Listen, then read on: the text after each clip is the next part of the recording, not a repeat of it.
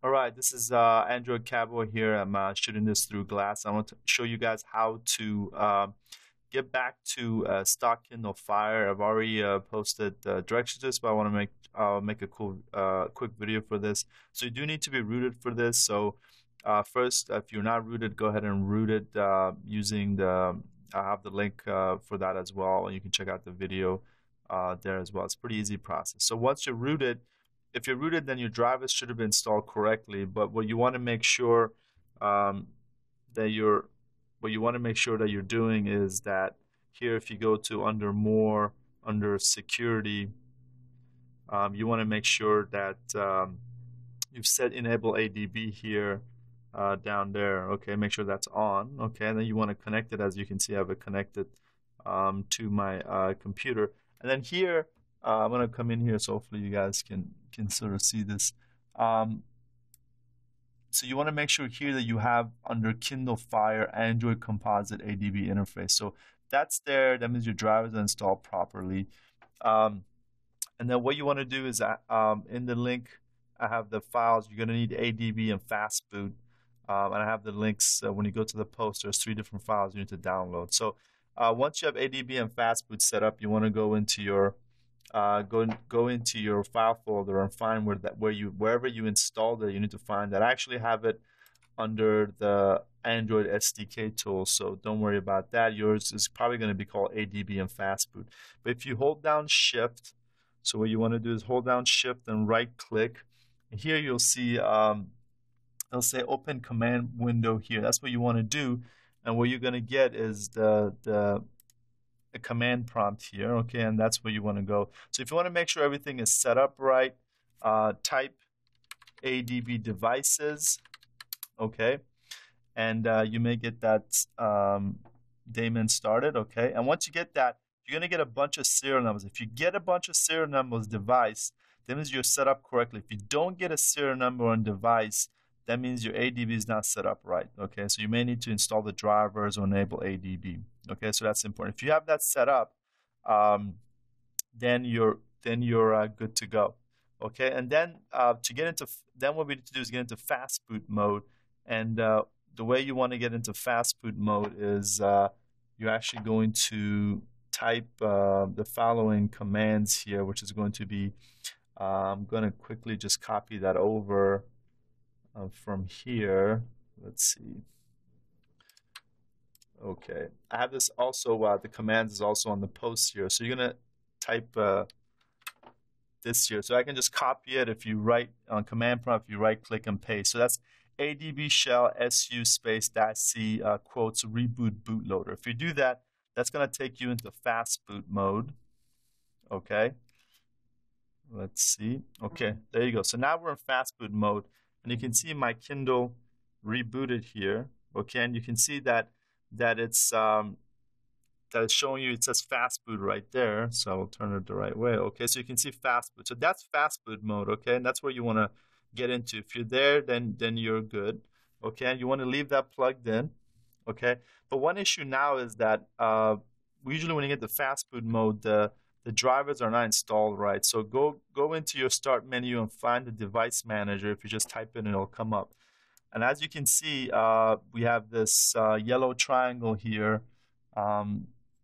That's for the device. It's not set up right. So what you want to do is right click it and do update driver software, and then do browse my computer for, nope, actually, no, I want to do that.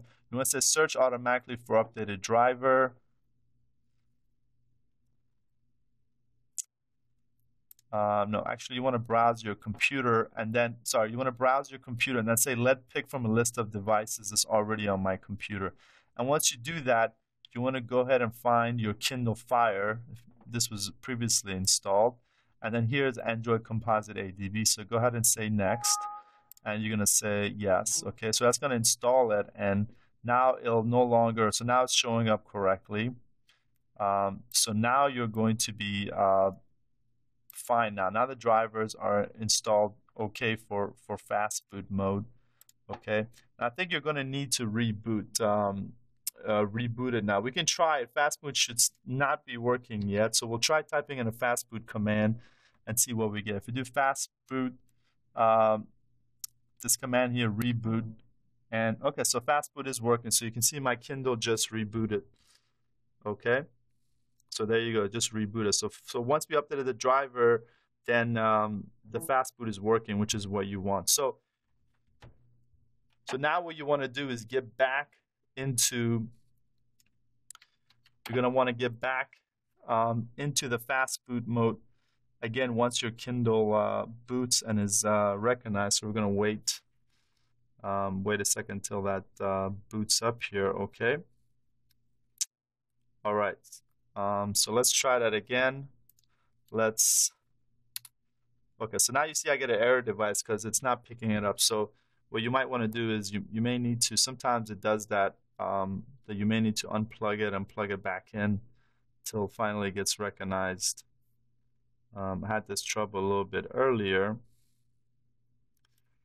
Let's go to security. Let's try turning enable ADB off and back on again. Okay. So sometimes the plugs are a little bit, I've found that sometimes the plugs, okay, there you go. See, you kind of picked it up again. Okay. So when you hear that sound, that means it's picked it up. So now if we do ADB reboot bootloader, now it's going to work.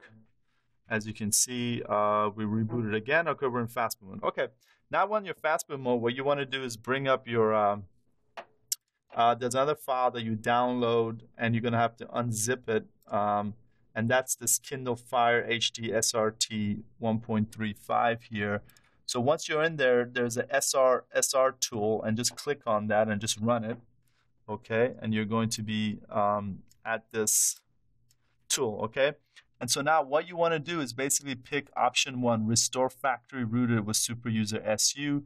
That's going to install version 7.3. Now, I'm not going to do this right now, but this is what you want to pick. Once you pick it, it's going to transfer the file. Now, it's very important that you do not disconnect the computer at all from the PC or interrupt this process. If you do interrupt the process during the file transfer, you will brick your device. So this is very important. So do not disconnect it.